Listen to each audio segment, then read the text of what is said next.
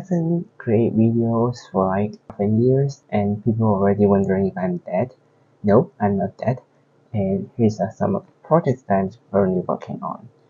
So this one is 216 volt PD chargers. Usually when you see PD chargers this around 5 volts or 100 volts, you won't see this in this form factor. Usually it will be much smaller with GaN technologies, which basically replace the silicon MOSFET for the switch mode power supply.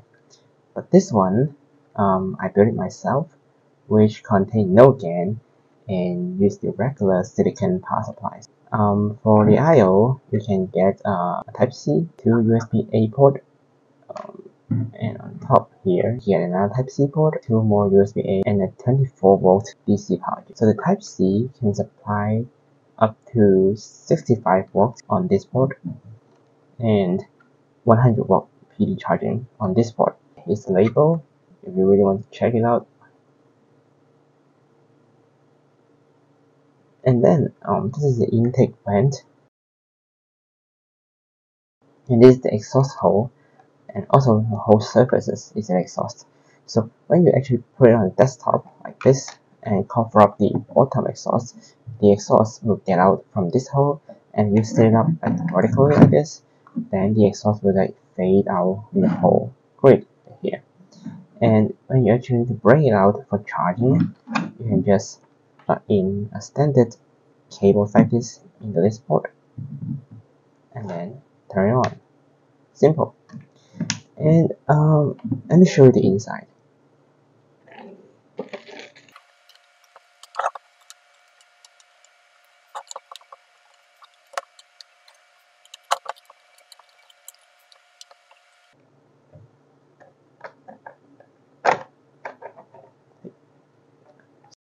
This is the front side. You can see we got two PD chargers here. This one is 65 volts because it got a DC output port, and this one is a 100 volt one. And underneath here, this is the cable that routes through to the 24 volt power supply, which is on the underside of this unit. Basically, you can see this on here as well.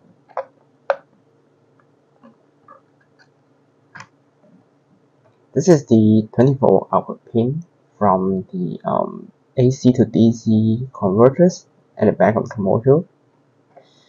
And then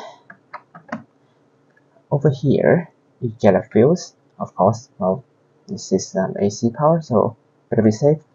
And a 3 centimeters DC fan right here. Let's switch to the other side.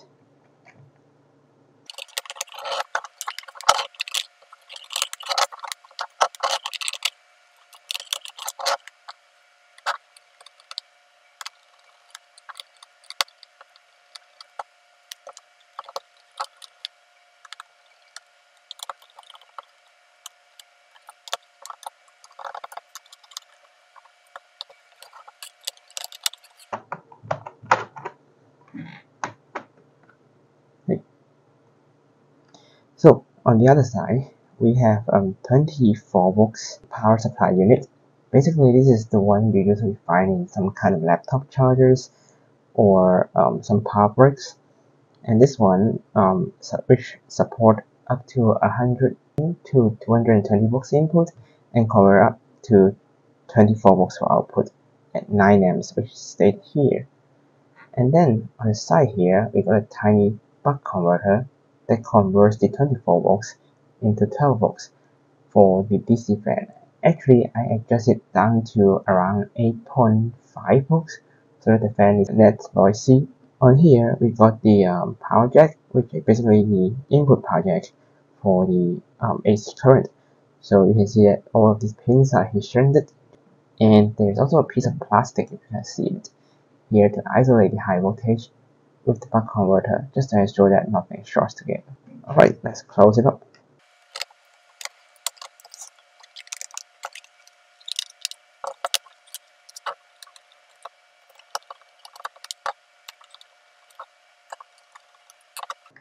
And now you get a really handy travel portable charger, and then you can charge the phone, your laptop, your camera, your Bluetooth headset or earbuds, or using this single kind of portable device. You may wonder how it actually works. Well, the circuit diagram is pretty simple. So here you have it, the whole circuit diagram of the system. And pretty much it. If you have any questions, feel free to ask in the comments below. I will try to answer them if I'm free. Thanks for watching and see you. Bye bye.